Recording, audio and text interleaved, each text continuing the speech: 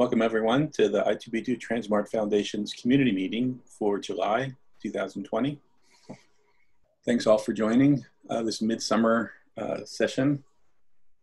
Today's agenda can be seen here, and we will be recording this meeting, and the recording and the slide decks will be available within a day or two. With that, I think I'll turn it over to Diane. Hi everyone. I hope everybody is doing okay. I can't believe it's July. It seems like this year is kind of I don't know, it's either the longest year of my life or the shortest year of my life. I can't figure it out, but it is July, and I hope everybody is doing okay with the current state of affairs. So I'm going to jump in and give you an overview of what we're going to be talking about today. We'll do a very quick review on the Harvard meeting and let you know like how many people actually showed up. We're in the process now of gearing up for a European meeting in the fall in November, and we want to start promoting that and putting an agenda together. So we'll tell you what's up with that. Rudy will jump in and give you a preview of our new foundation website. We finally have a new design, and we're ready to launch that. And then we have our featured speakers. Mike Mendez from the ETL group will talk about the Cynthia synthetic data set that he's put together, focusing on COVID patients. And then Jeff Plan will talk about I2B2, what's coming up in 13, and also you know, what we will solicit requests for our wish list. So next slide, Rudy. So this is just smiling faces of our board of directors. I think we've introduced all of these folks to you in the past, but I just like to, I'm very proud of this group, very diverse group from Harvard, other universities in the US, Europe, and certainly in our industry members. So you can go to the next slide, Rudy. The Harvard meeting.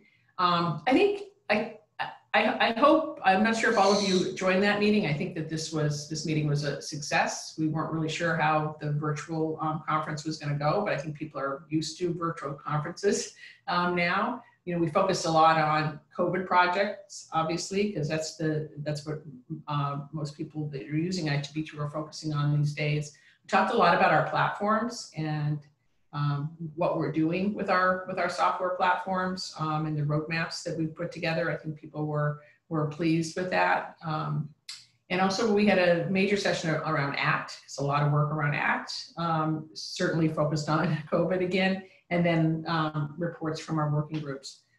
So I think pretty much a success. And Rudy, you can go to the next slide. So we had 371 people that actually registered. That's about 3 times as many as we normally do for the Harvard meeting, which was pretty exciting. Obviously, with virtual meetings, then you don't have to pay. There's a lot of people that won't attend, but we had really good attendance. The first day there was, you know, 150 people that started out. So you can see the chart here. So the first day there were, you know, a lot of people that stayed on this. The other thing I noticed throughout this meeting was people really used the chat to be able to comment about what was going on and sort of chat with each other, which is something that you don't do in an in-person meeting. So that part I think was really good. And the second day was pretty impressive as well. We had a steady, you know, 93 across the whole day, which is really an attribute to the working groups as well as the ACT session. The ACT session was very well attended and a lot of good comments. So you can go to the next slide, Rudy. We have all of the slides and the recordings up on the website. So if you missed anything or you want to go back and re-review something, all of those are available on the website. Next slide. So now that we got that behind us, we're going to gear up for the European meeting. And I'll give you a little bit of a preview on that. This again will be virtual, although I would love to go to Europe. They won't let me in.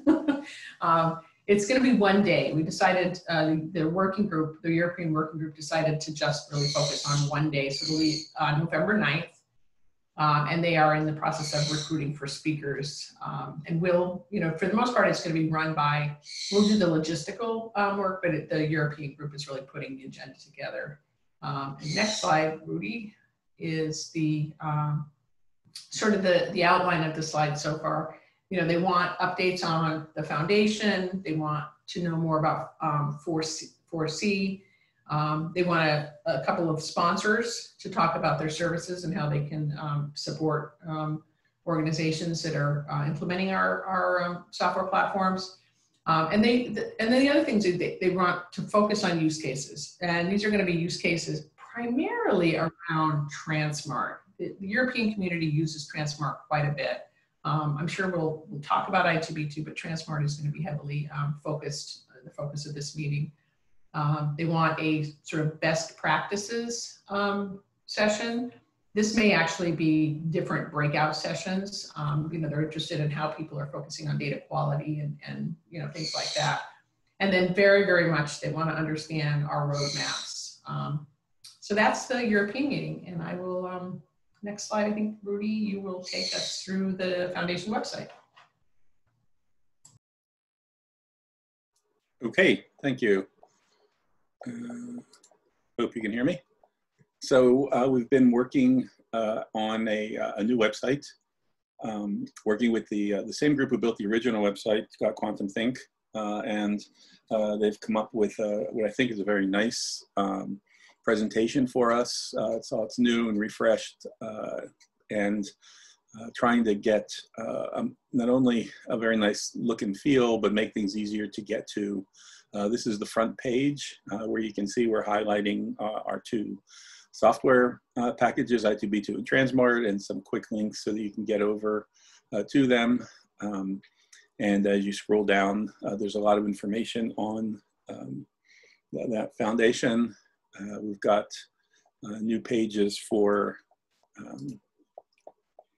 as you scroll down, you see more information as you go through, and then of course the the software pages are there with a lot of links.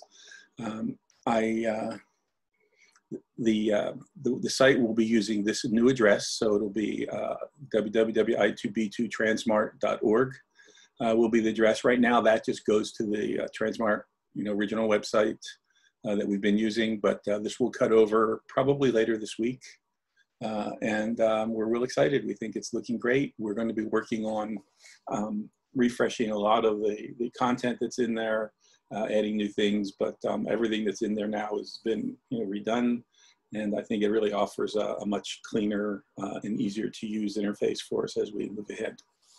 So that's all I want to say. You look for it later in the week, hopefully, if everything's go well, and it'll be there for us to start to really make sure that we capture the activities and the the information that you all need as you work with the foundation and work with our platforms. I think that's all I need to say. Now, Mike Mendez, I think are you ready to? Yep. Can you hear me? Yes. Awesome. Technology. Great when it works. Yeah, I know, exactly. Okay. Yeah. Okay, you want to switch to the first screen? Yeah. Okay, so for the June ETL meeting, what we had decided to do quickly was basically create a patient set similar to like the 133 patient set that contained COVID-19 synthetic data. And so we started looking around, and we decided to use a Cynthia data set. And basically, Cynthia data set was developed by MITRE, and it allows you to create synthetic or fake patient data. You can make 100 patients, 1,000 patients, 1,000,000 patients. Cynthia released a data set already created. There's like an R script that you can create your own. We just decided to use theirs. And theirs had, I believe, 2 million patients in it, with a bunch of demographics, a bunch of diagnosis, procedures, labs, and medications.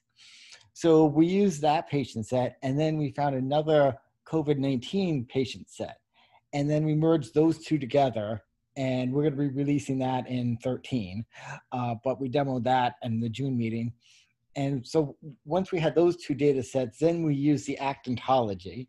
Can you just flip to the next screen? Rudy?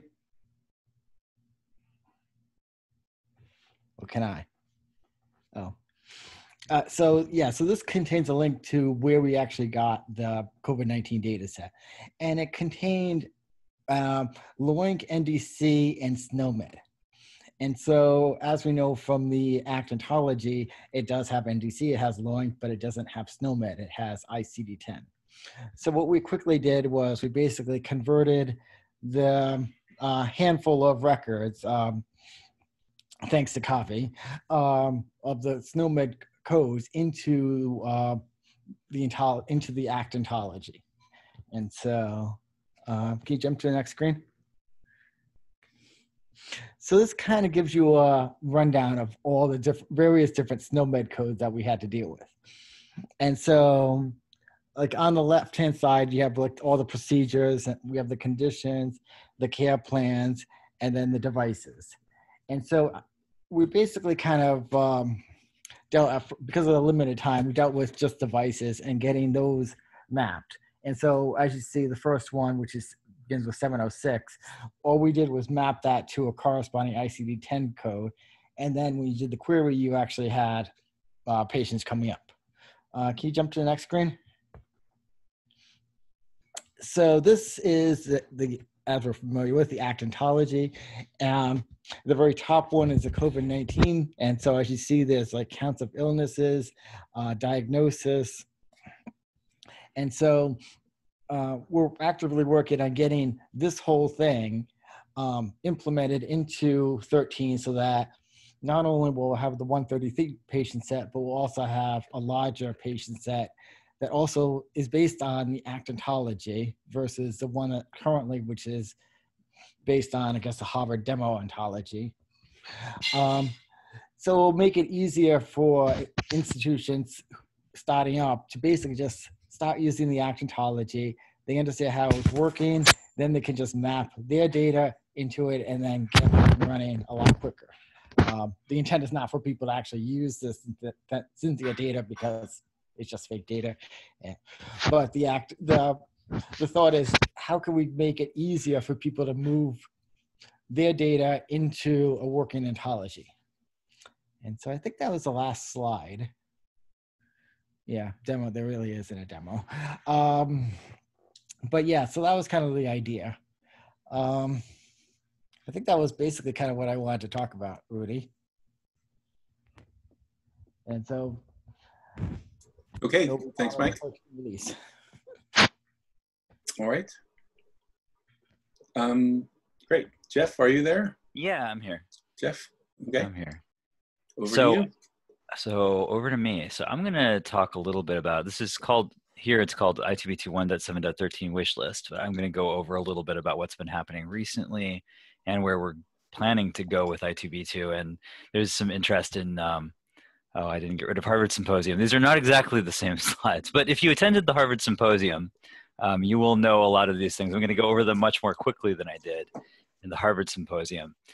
So we being mostly Mike and I right now, but the team at Harvard is maintaining the core ITB2 software and trying to constantly improve it and make it more useful as a wide platform. So a lot of focus has been on improving the documentation and web presence, and we're also adding new features. So I'm just going to run through quickly what we've done in that over the past year or so, and then we'll move on to 13. So next slide. So a year ago, we completely revamped the ITB2 community wiki. And so it's now the home for all things ITB2, all the documentation, all of the, it used to just be the community projects, but now it's all the documentation, all the software as well. So it's a really nice wiki. Not as agile and fun as the new tranSMART Foundation website, but it's very functional. Okay, next slide.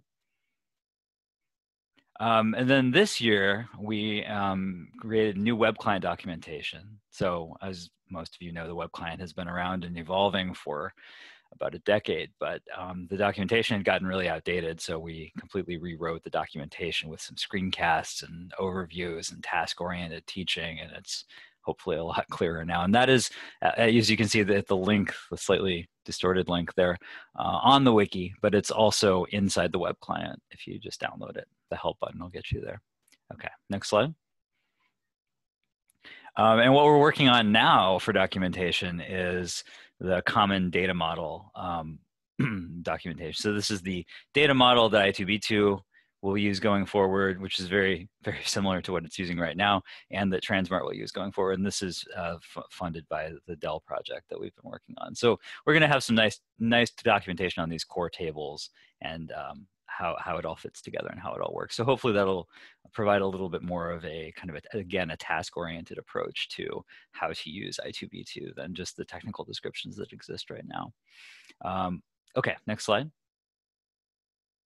So core software is our other kind of development task. So in January, we released 1.7.12. In May, we released 1.7.12a. And just now, this month, we are helping ACT roll that out. So continuing to field questions and make minor bug fixes and things like that. So soon 1.7.12a will be used pretty widely. And then we're going to work on a release 1.7.13. Our anticipation is to get that out in December or so. It's going to be a smaller release. 12 and then 12a with the bug fixes introduced a lot of new features. 13 will be a smaller, leaner release that'll fix problems and make some small but important changes that I'll go into.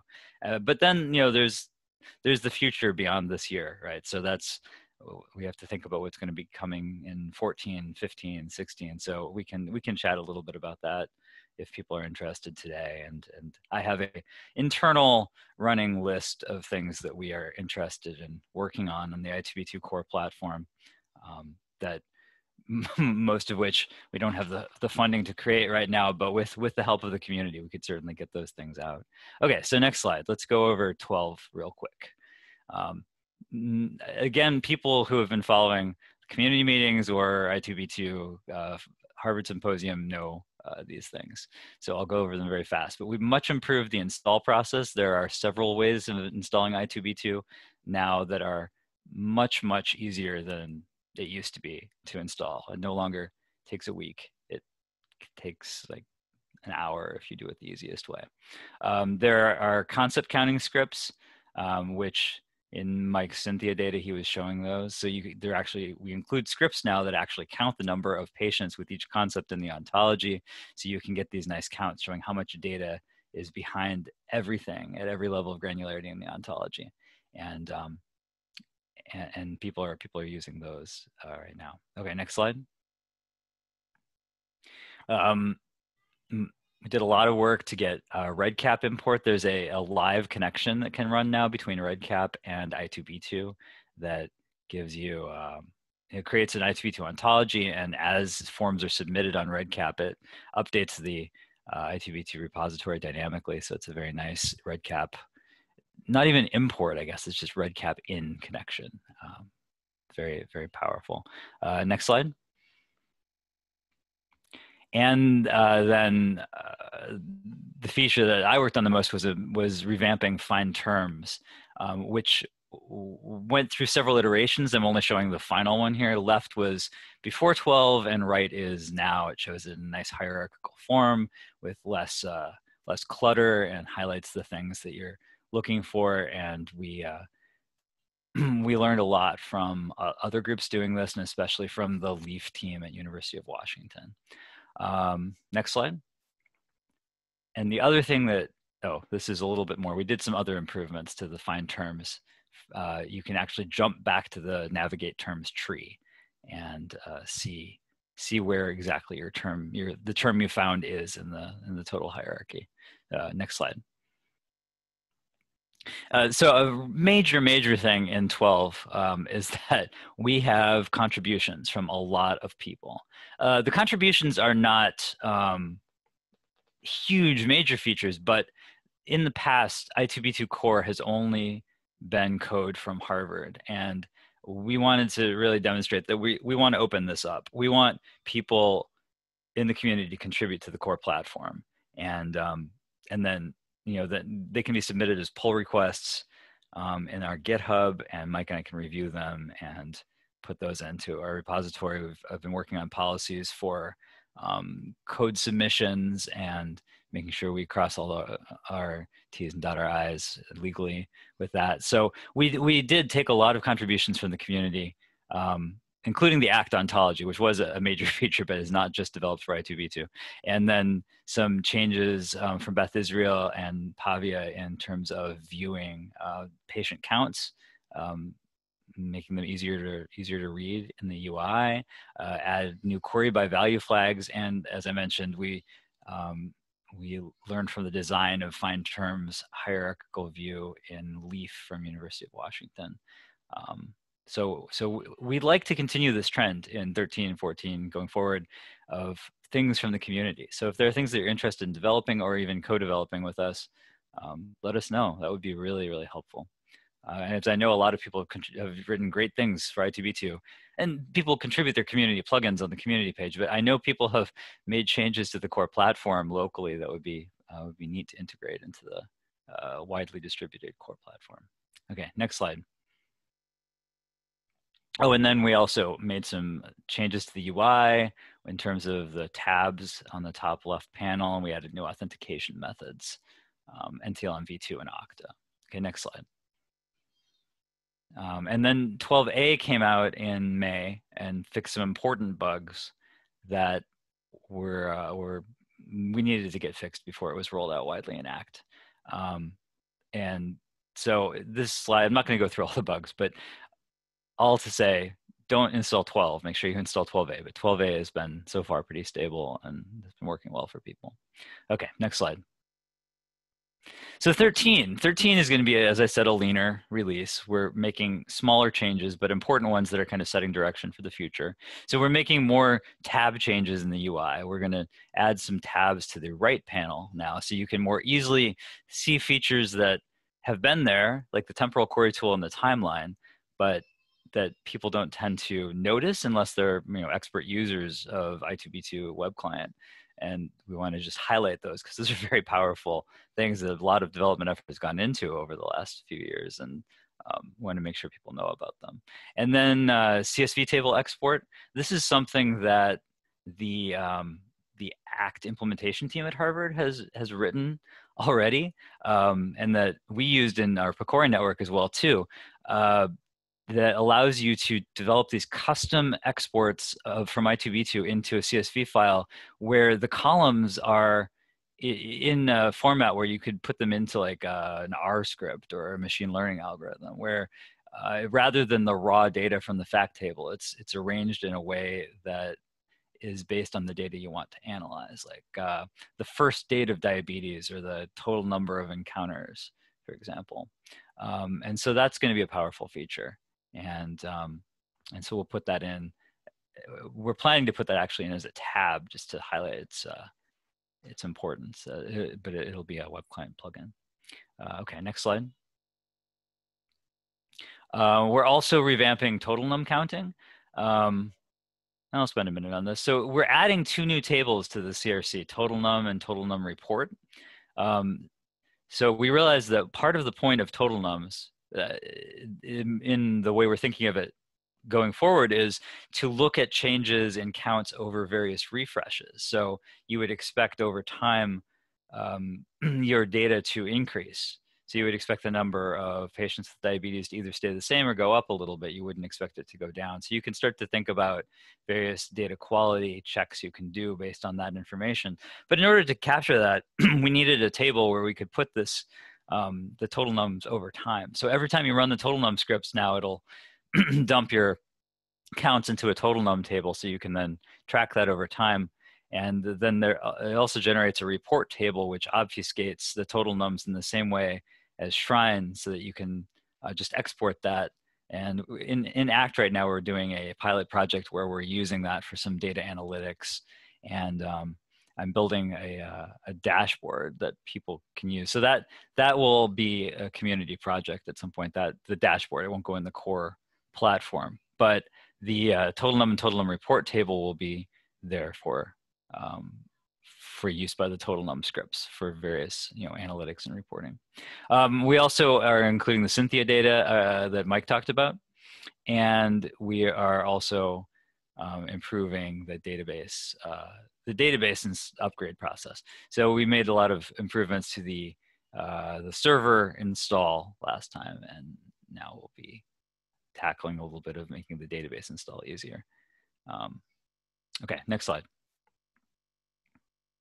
We're also working on these bundles. Again, this one is funded by the Dell project that we're working on. So we're making a distributed query bundle that includes a lot of the tools that can be used to build a Shrine network like ACT.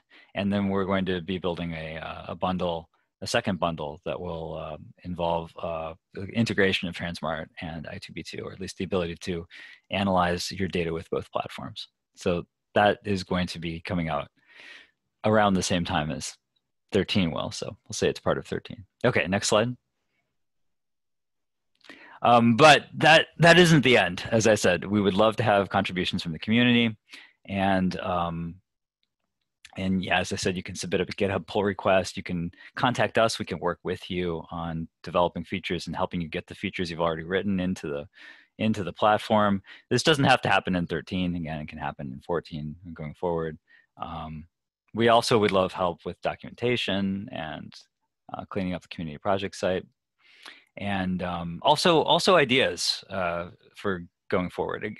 Again, the complexity with actually implementing the ideas is if it's a big new feature, we'll need to acquire either some help in developing it or some additional funding. But we do want to have the core platform move forward in the way that the community feels is best.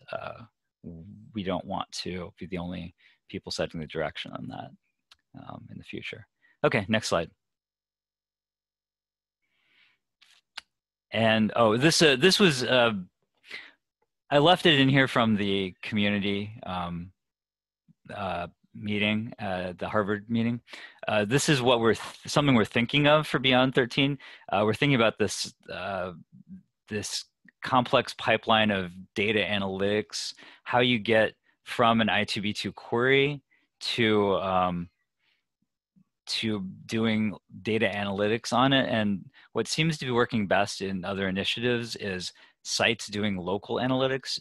So sharing analytics scripts, but having local sites run those analytics, and then validating and kind of aggregating those results together. And so working on methods to share these local analytics and pool the results. This is kind of a broad idea that doesn't have a direct feature that we're working on right now, but that is something that we're thinking about, and that's certainly not the only thing that we can think about beyond 13. But that was the highlight from the Harvard meeting. Okay, next slide. I think that might be the last slide, actually.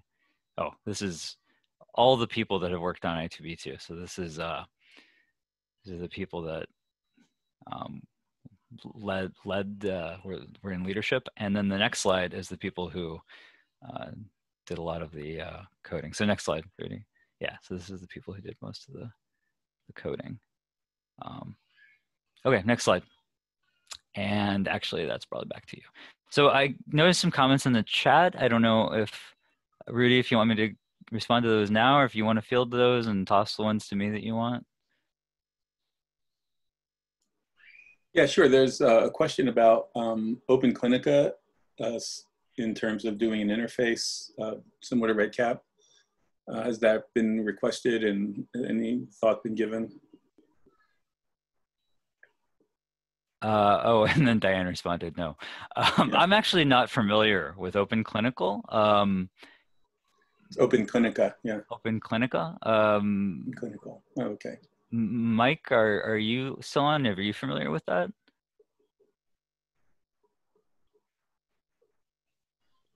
Okay, well, we have not looked at. I am not. Okay, we haven't looked into that. I'll make a note of it and we can look into it. No one else has mentioned that previously. So if that's something that is something to look at, yep. Yeah, it's something to look at. If it's something that's widely used, we should definitely consider that.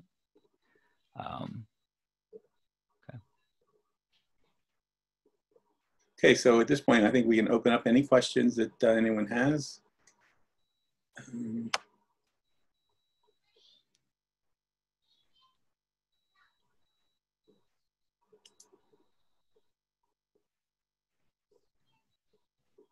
Keith had a comment about a French language version of the web client. Right. Jeff, maybe, I know that the web client is, is really a topic that we care a lot about.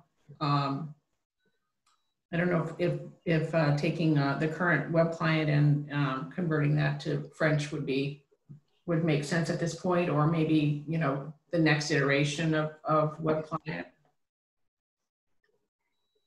Yeah, I think it'll be difficult to replace the whole web client. So I think the web client we have in some form will live for quite a while. And so having some kind of language localization would be great. I don't know that we want to maintain both a French version and an English version, but if there's a way, if the partner that has written this code has made a way to maintain localization separately from the source code, that would be really cool, and definitely would be interested in getting that in. Yeah, I think the question was, customers, users in Canada, especially, Eastern Canada, I guess, is really essential that legally required that they have both a French language version and an English language version of applications. And someone has actually done a localized version of I2B2 web client. And so the question was, is that something, would that be the sort of thing that could be done, would be interesting as a contribution back to the foundation? Okay, I'm seeing the chat. You see it there, yeah. Yeah. So it says it's hard coded, not localization based. Right. It's still interesting because of that requirement to have the French support. I wonder if we could put it in such a way where it wouldn't be too difficult to maintain it. But as Griffin pointed out in the chat, the old web client has a lot of complexity to it, and putting it in a newer tool would be easier. It wouldn't.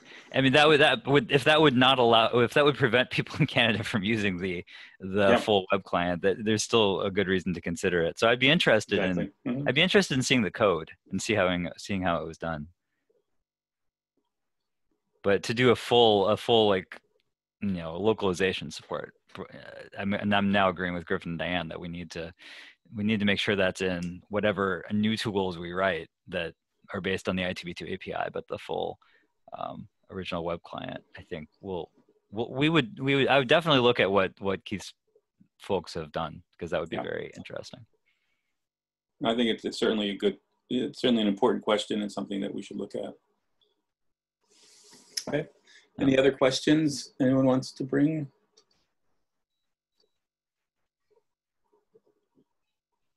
Hi, this is Mark Abajian from USC in Los Angeles. Yes. As long as we're discussing here, thank you very much, Jeff, the roadmap for I2B2 and what could be possibly available in version 13. I just wanted to make sure that I wanted to let you know that there's a number of sites in the ACT community that are interested in adding authentication method for SAML, specifically for things like shibboleth. And so there's a discussion going on among the ACT administrators, and there's a number of sites that have done something locally. But I don't think anything's been contributed back to ACT to make that a final decision. And so we realize that that's something where maybe there is something that could be done. If something could be done for version 13, we think that would be great. Thank you. Okay, great. Yeah, since you're on, I had a couple questions. I was curious. I mean, more authentication methods are a great thing for I2B2. We have to be a little careful putting that in the core platform because we don't want to create security holes where people can then hack in. So that kind of raises the bar for testing a little bit higher than doing something like improving the find terms interface. But I think it's an important thing to consider. But I was curious, since you are kind of representing the SAML group, how is it preventing people, as I've seen on the ACT list, that it's preventing people from using I2B2? It's preventing people from upgrading their I2B2 because the people who have implemented this have gone in and made code changes to their I2B2 to allow the SAML authentication. Mm-hmm. And then I think that makes it a major lift for them to go into a new version of I2B2 and then make those same changes. Oh, I see. Okay. And so I mean, maybe we should talk offline if this goes much longer. I don't want to waste everyone's time, but with SAML, there was a GitHub repository that one of the emails, I think it was your email, pointed to. Is that something that basically does what should be done in I2B2, but it needs to be modified to work with the newest version? Is that something that then we could talk to the developers and talk about putting that into the core code and just modifying it to work with 12 or 13? Jeff, I wish I knew. Okay. So I'm just you know, a administrator for the USC site, and and I have not worked on SAML myself, but I've kind of surveyed what's out there, just doing Google searches and listening to anecdotal stories from colleagues. And there are a couple of sites that have prepared something in I2B2 that would allow them to do SAML. As far as I know, no one has been able to get that to work with Shrine yet. Haven't had any positive response from people who have been able to make that work with Shrine for some reason. And so that's the status of that. I don't really know details on that. I just know that there's a number of us that would be interested in pursuing this and making sure that it gets working. Interesting. Yeah, that is a good point, there might be complexity in making it work with both I2B2 and Shrine. Maybe we should convene like a small meeting among SAML advocates and at least Mike and I, and see how things sound. So that's good to hear there's interest in that. I'll see if we can pursue at least a discussion on that to see where we can go. Great, thanks, Mark. Okay, great, everyone. Well, thank you for joining. And Rudy, keep this up so we get all of the SAML folks. I'll also reach out to the ACT folks to make sure that we're collecting all of the people that are interested in SAML. So when we have that meeting. But I want to thank everyone. I hope that your summer is good, and we will talk to you all next month.